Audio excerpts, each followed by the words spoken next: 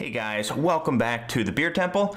Very happy to be back after my trip back east to Philadelphia for Thanksgiving. Had a great time out there, but I'm very excited to be back so I can put out these shows.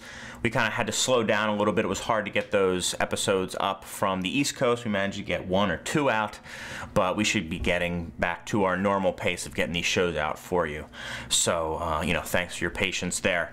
Like I said, I was out in Philly, and I brought back something from there. This isn't a show about Philly, but I just thought this was really cool. For those of you who live in Philly or have been to Philly, you know what an awesome beer scene they have going on there. And I think this is just kind of indicative of how much they have going on there. This is a free magazine that is, I don't know if it comes out quarterly or what, but it's called Philly Beer Scene. And it's just that, kind of better beer stores and bars, restaurants in the area. And this is not just a flyer filled with ads. There are articles about importers. There are tasting notes with guest tasters. There are just a whole bunch of stuff going on, a whole article on cider. Really just really cool. Something about Sierra Nevada and Ken Grossman's kid in there. So really like a national overview of beer, obviously somewhat of a local bent. And, this is kind of something I'm striving for Chicago to get. And if you think you guys have a big beer community where you live, I think this is kind of a bellwether right here. The Philly Beer Scene magazine, free. I tried to look for the, I kind of shook it to try to get the subscription little cardboard cutout to fall out, but there isn't one. It's just kind of distributed free in local places, so just really great. If you're in Philly, pick one of these up. It's a great read. I really think it's on par with any other beer magazine out there, paid or unpaid. So just to give you an idea of how good this is. So great times in Philly. I will set that off camera up there. There we go.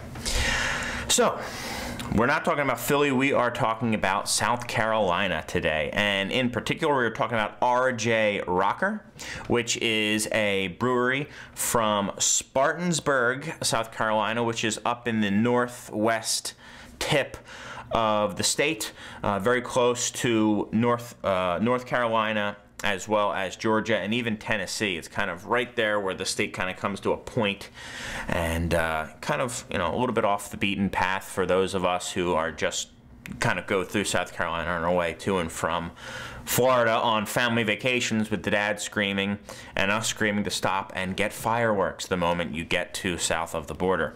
So anyway, this is from Spartansburg, like I was saying.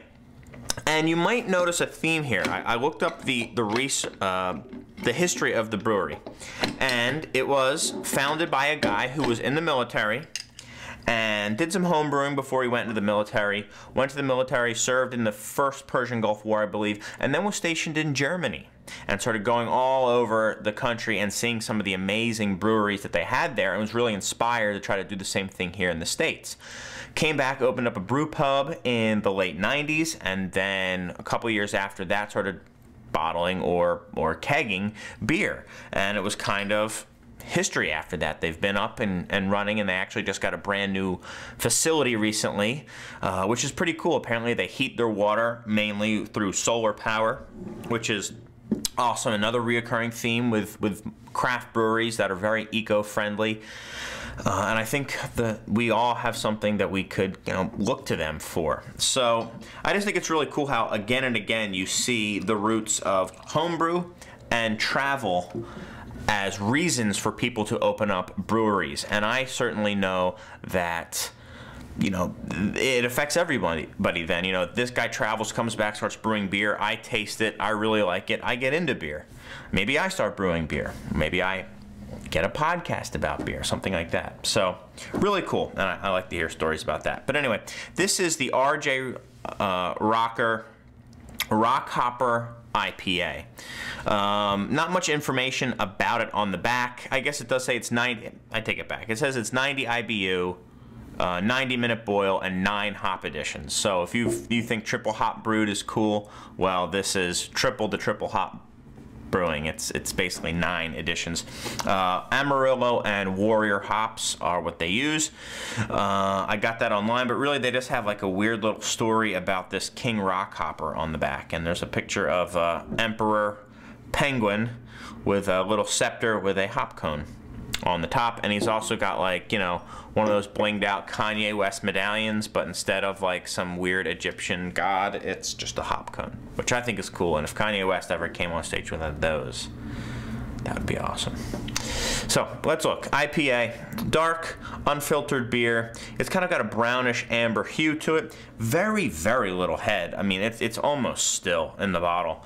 There's no bottle dating that I noticed when I picked it up, so it's really hard to know how fresh this is. I did buy it from a pretty high volume store, so my assumption is that they're turning over their inventory somewhat often.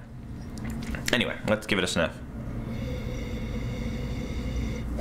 Okay, again, I'm thinking how long has this beer been sitting around. Not a lot of hop aroma coming off. I'm getting kind of a nice fruity malt flavor to it. There is a little bit of hop there that's kind of going with that as well. I'm thinking, you know, like light citrus and also just kind of bready malt flavors as well. Now, on an older beer, the first thing to go is going to be the hop nose, but you still can certainly get a lot of the hop flavor and definitely the bitterness. So let's see what we got here.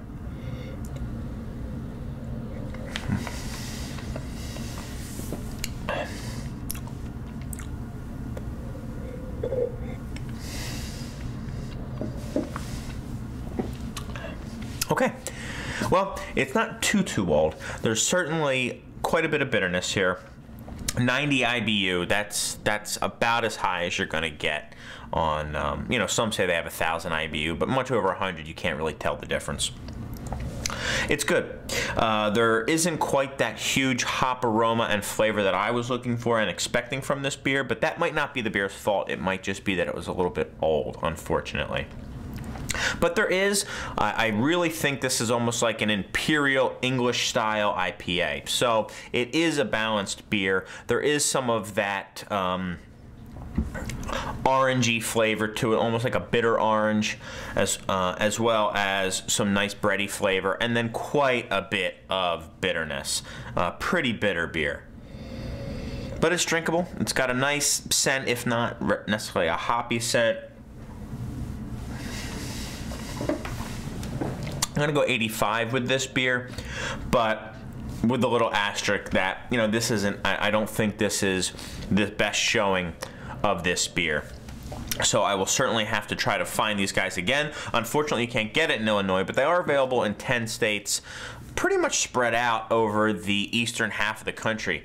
They're in Iowa and Missouri, in terms of their the farthest west they go, and then quite a bit down south, and even up in Massachusetts and Connecticut, Delaware.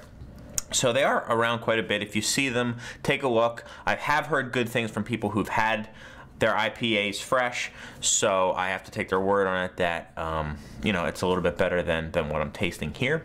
But it is what it is. I have to kind of discuss and taste the beer in front of me, obviously. So I'm gonna go 85, and that's really about it. Looking forward to some really awesome shows we have coming up. We've got a lot of fun stuff in the month of December for you guys, and if you guys have any questions, as always, shoot me an email. You can get that from the site craftbeertemple.com, or on Facebook you can just hit me up there. And that's about it. Thanks, guys, and let me try this again. I've got some beer to drink, and hopefully you do too. Cheers.